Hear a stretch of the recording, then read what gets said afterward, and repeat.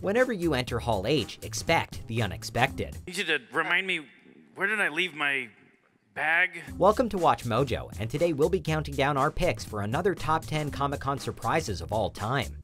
For this list, we're taking a look at more surprises, twists, and reveals from the definitive entertainment and comic convention. Number 10. Joker's Wild. The same year attendees were treated to a first look at Jared Leto's Joker in the Suicide Squad trailer, another clown prince of crime crashed Comic-Con. Sure, that's absurd and offensive. But it's the truth. At the panel for Fox's Gotham, the cast discussed what to expect in Season 2 with the rise of the villains. As one fan started to ask a question, the microphone was suddenly swiped by someone else in the crowd. It was none other than actor Cameron Monaghan, who appeared in Season 1 as Jerome Valeska, a villain who sent off some serious Joker vibes. In true Joker fashion, Monaghan caught everyone off guard, asking Ben McKenzie about his tolerance for pain. The Detective Gordon actor vowed to find Jerome as Monaghan was carted off by security. I'm a huge fan of the show. I just wanted to start off by saying, I question. Do we have security? Big fan of your work. Hey, how high is your pain tolerance?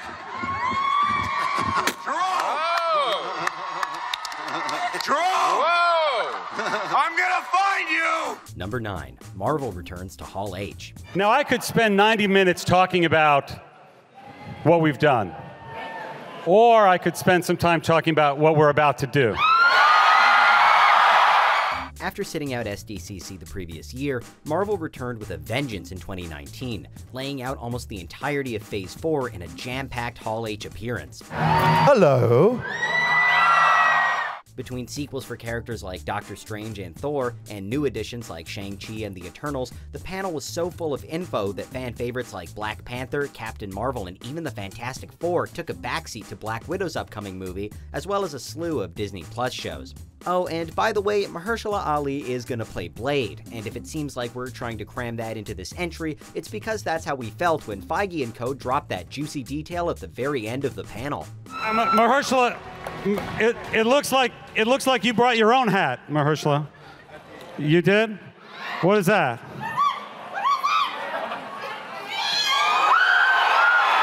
Number 8. Joss Whedon and J.J. Abrams, together at last. Joss Whedon and J.J. Abrams have helmed some of the biggest franchises in the history of fandom, making them Comic-Con royalty. We met at the parties, we think. We don't remember very well.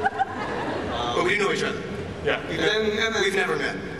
You can imagine everyone's excitement when these visionaries took to the stage together at 2010 Comic-Con, leading some to believe that they might be teaming up on a project. While that sadly wasn't the case, both filmmakers had huge individual announcements for the crowd. Whedon confirmed once and for all that he was directing Marvel's The Avengers, as many had hoped and predicted. Abrams, meanwhile, discussed several projects he had lined up, including his upcoming collaboration with Steven Spielberg, Super 8. While the panel was full of fun teases, the real treat was listening to these two discuss filmmaking, storytelling, and everything nerdy. He sent letters to like Dick Smith and Tom Savini, and Dick Smith did like The Exorcist, and he was one of the greats, and he sent me the tongue from The Exorcist. Nice. And I was like 14.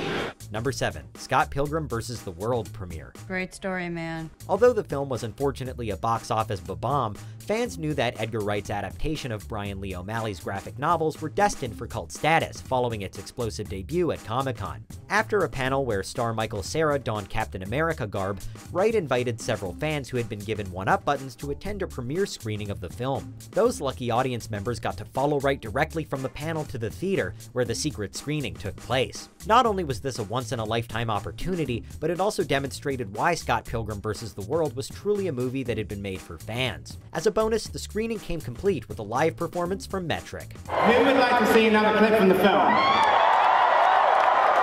Or would you rather see the entire movie right now? Number 6. A new Doctor in the House. Where are you going? Comic-Con! You're late! I know! When Peter Capaldi's tenure as Doctor Who wrapped up in 2017, fans were surprised to learn that the sonic screwdriver would pass to Jodie Whittaker, making her the character's first female incarnation. Right! This is gonna be fun. In addition to a new Doctor, the upcoming series of Doctor Who also promised new companions and a new showrunner. Whovians were given a taste of what to expect going forward when the cast made their first public appearance together at Comic-Con 2018. Up until this point, the most we had seen of Whittaker's Doctor was her brief appearance at the end of Twice Upon a Time. Between her adorkable arrival at Hall H and the ensuing panel, Whittaker quickly won over the audience before they had even seen Series 11. Hey, can you tell me how to get to Comic-Con? I'm looking for Hall H. Oh, brilliant, thank you. Number 5. Henry Cavill's vendetta against Will Smith. Here we go. Gonna head onto the floor and see if I can get away with it. Wish me luck. It's always cool when a celebrity goes undercover at Comic-Con, seamlessly blending into the crowd by wearing a mask.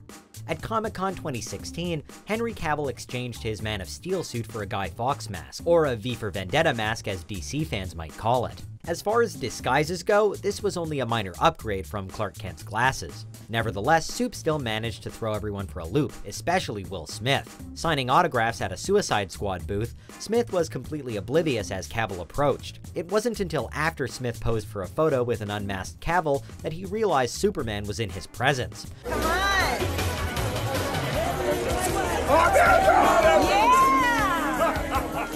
Surprising the fans is one thing, but fooling a fellow DCEU actor is quite another. Number 4. Rick and Morty Radio Show. Oh my god, Grandpa Rick, it's like not my job where you're back at. Waiting in between seasons of Rick and Morty is never easy, but at Comic-Con 2018, creators Justin Roiland and Dan Harmon gave a small group of fans something to tide them over. Along with voice actress Cassie Steele, Roiland and Harmon turned the Rick and Morty live soundtrack panel into a fake radio show. The show was given several names, including Floop and Noop and Bloop's Show, and Snoopy Gloopo Asks the Scoops. As you might have guessed from those titles, this panel wasn't scripted, and plenty of alcohol was involved. The people in attendance were supplied with headphones as Roiland injected songs and sound effects. The panel proved to be one of that year's best-kept Comic-Con secrets, and an insanely hilarious experience for everyone involved.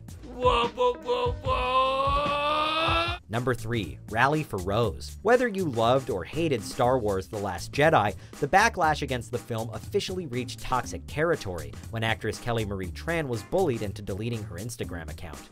This decision followed months of online harassment that Tran had endured from the ugly underbelly of fandom in response to her portrayal of Rose Tico.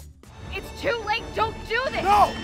I won't let them win! Fortunately, the Nerds of Color organized the Rally for Rose at Comic-Con 2018 to show that the fandom would not be swayed to the dark side. Some were dressed as Rose, while others sported t-shirts featuring the character's name and likeness in the style of Barack Obama's iconic Hope poster. The surprise rally even caught the attention of Mark Hamill, who helped spread word of this rebellion against trolls. Number 2. 2007 Dark Knight viral marketing campaign. Few movies have generated more hype than The Dark Knight, and that can be largely attributed to its brilliant viral marketing campaign. Fair enough. Leading up to the film's release, 42 Entertainment made fans part of the experience through an alternate reality game. Comic-Con 2007's best in-joke came in the form of US dollar bills, featuring George Washington wearing Joker makeup and the words $1 replaced by "Why So Serious?" The bills sent fans on a scavenger hunt to whysoserious.com, where they were able to view a vandalized Uncle Sam poster and a teaser for The Dark Knight. It's not about money, it's about sending a message, and this message had our anticipation at an all-time high. It's not about money. It's about sending a message. Before we get to our top pick, here are a few honorable mentions. PaceyCon, the only convention that celebrates all things Pacey Witter and Dawson's Creek in the entire country. And this year, it's gonna be better than ever. So let's get out there and meet some Pacey fans, yeah! This is a world premiere. This is a world premiere. I've been through a whole lot, trial, tribulation, but I know God.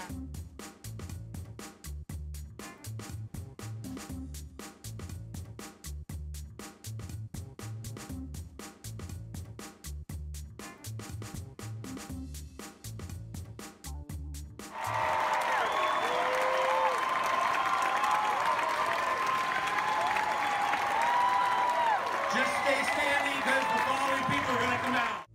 Not quite at the end yet. Almost there though. Just be sure to subscribe to our channel and ring the bell to be notified about our latest videos. Alright, back to business. Number 1. Michael Keaton is Batman. What are you? I'm Batman. Every time a new actor is cast as Batman, Warner Bros. And DC can expect a load of hate mail. This trend began when Michael Keaton landed the titular role in Tim Burton's 1989 film, much to the dismay of comic book readers who couldn't see Beetlejuice playing the Dark Knight. What are your qualifications? Well, I attended Juilliard. I'm a graduate of the Harvard Business School. I travel quite extensively. A couple of months after a negative fan reaction at a Chicago comic convention in 1988, Batman co-creator Bob Kane dropped by San Diego Comic-Con, where he praised Keaton's casting. Kane also answered questions and shared stills from the film. After the man behind the bat gave his seal of approval, more fans decided to give Keaton a chance. Once Batman premiered the following summer, the naysayers completely forgot what they'd been complaining about. Now what do you think? You think I'm qualified? Do you agree with our picks? Check out this other recent clip from WatchMojo and be sure to subscribe and ring the bell to be notified about our latest videos.